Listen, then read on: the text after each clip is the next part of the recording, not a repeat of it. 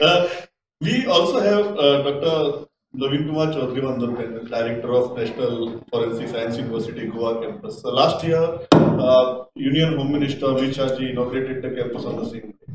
So what is the thrust area and why so much of focus on forensic science? And as Dr. Filmet rightly mentioned, it gets tossed between health and home, and the Union Home Minister inaugurated it. So what's the focus area?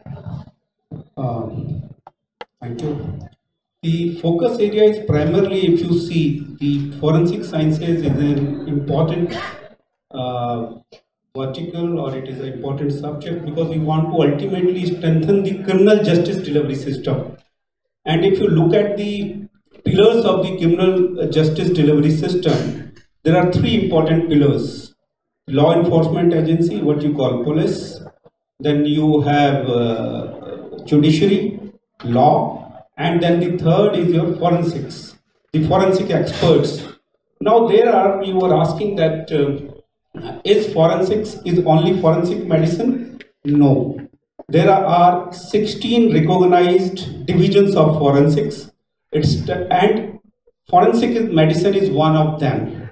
So when we talk about the forensics, we need forensic doctors, we need forensic auditors, we need cyber forensic experts, we need legal experts who know the forensics, because right interface is also required. For example, if you have investigated any case, you have acquired some evidence, now that evidence has to be ultimately presented before the judiciary.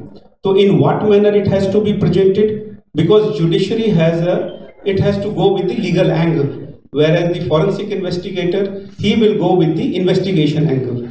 So all these are part of the curriculum of the university, right from how to write a report, how to acquire the evidences, how to examine it, how to analyze it, how to prepare the report, and then how to present it before the judiciary in the court. Now this entire process seems to be simple, but there are many connects. For example, a judiciary has to be also sensitized that what is forensic evidence, what is the forensic value of the evidence. So we started a course for the judges, for the public prosecutors. They are coming in a large number to our university, and we tell them that how the evidence is acquired and how the evidence strengthens the case, and how it is supposed to be presented, and how it is supposed to be made admissible in the court. So that we teach to the doctors. Doctors are also the first responders. Not every time police is a first responder. Rape cases, attempted murder. So doctors are the first responders. So they have to be also trained how to acquire the evidences, because patients comes to them, the victim will come to them first. So the short courses we have also for them. We are the first in the university in the India. We started forensic nursing, because nurses also need to be sensitized. We have an exclusive school of medical legal studies. So the School of Medical Legal Studies looks into serology, toxicology. It is headed by one of the forensic doctors. And then our aim is to bring the forensics at the international standards. This is the only forensic university in the world. We have approximately 200 international students also. They are the professionals. They have come from different countries. India is now gradually getting on the global map of the forensics.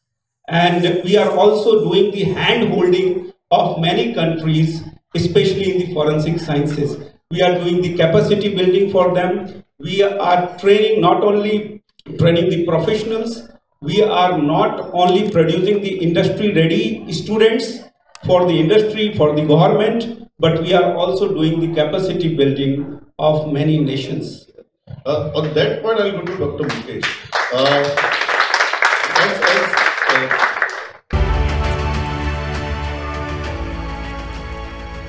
National Forensic Science University.